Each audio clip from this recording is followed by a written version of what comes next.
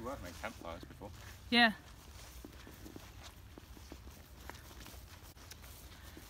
So these buildings are abandoned up the ridge of the cliff. Nearly fell down a hole. We're going to have a look. They all look really abandoned though, but we're being careful just in case there's any squatters or anything.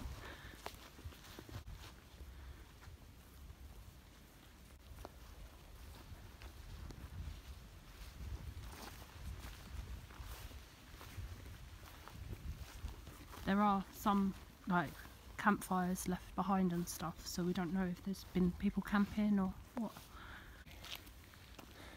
That one, they've put a front door. So one of them behind us has a front door on it, like a proper front door, but it has all the windows smashed in. But all of these look completely empty. It's like a ghost town.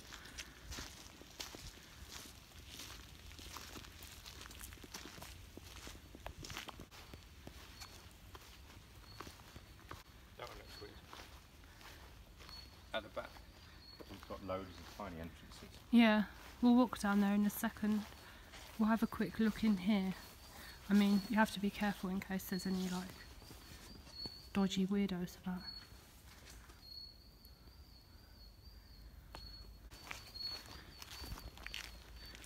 There's not really much sign of people. Only a couple of like burnt out fires and some graffiti.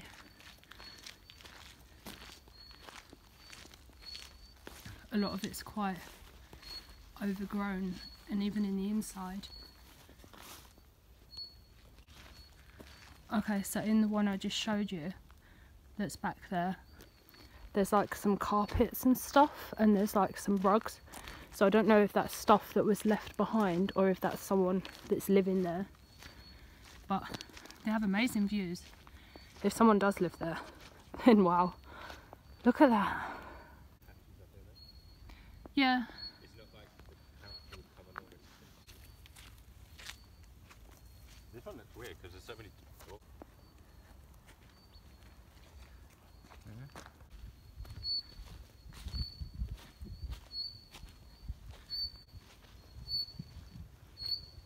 There must be a main road. Oh, maybe this is.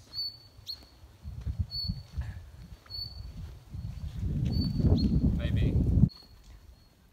I mean, we'll have to research it, but this looks quite prison-esque. Look at the graffiti. We did actually just see two people in the distance, so I mean, they might be tourists, but we're still just being careful just in case, because you never know. To stop the wind and water. We think that one over there is lived in because of the front door.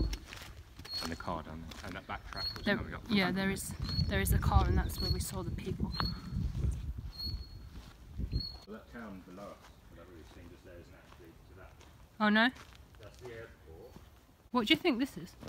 Those massive bays. What do you think this bit is? Careful.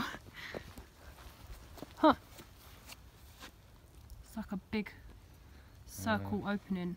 Some of the stuff is listed on there. See, this is why.